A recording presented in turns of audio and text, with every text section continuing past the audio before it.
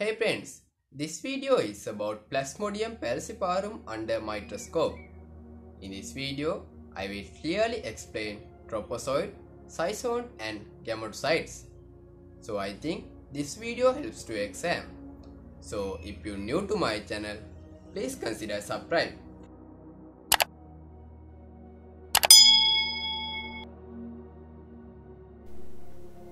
Plasmodium falciparum under microscope.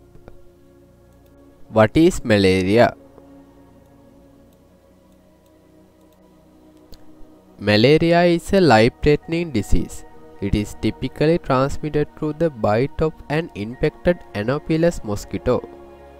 Infected mosquitoes carry the Plasmodium parasite. When this mosquito bites you, the parasite is released into your bloodstream. There are four main Plasmodium parasites. Those are Plasmodium vivax, Plasmodium falciparum, Plasmodium malariae, Plasmodium ovale. Thin and thick blood films for diagnosis of malaria in same slide. Thick film is about 30 times more sensitive. If the thick blood film positive, confirm the diagnosis with thin smear. Three main diagnosis stages of Plasmodium falciparum can be seen under the microscope: Trophozoites, Schizont, Gametocytes. Trophozoites.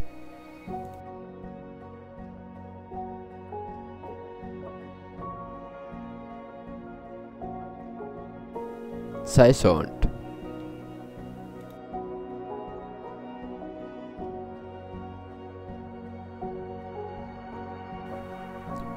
Gametocytes.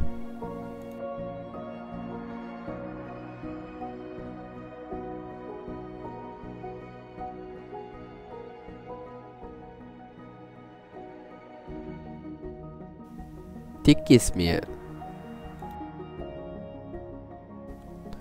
Trophozoites, small and sometimes several in one cell. Moirrhea dots may be seen in late trophozoites. Binucleate rings are common, resembling stereo headphones in appearance. Several rings may be seen within a single erythrocyte. In course of time, the rings become larger, about a third of the size of the red cells, and may have one or two grains of pigments in its cytoplasm. Schizont, only seen in very heavy infections. It is small.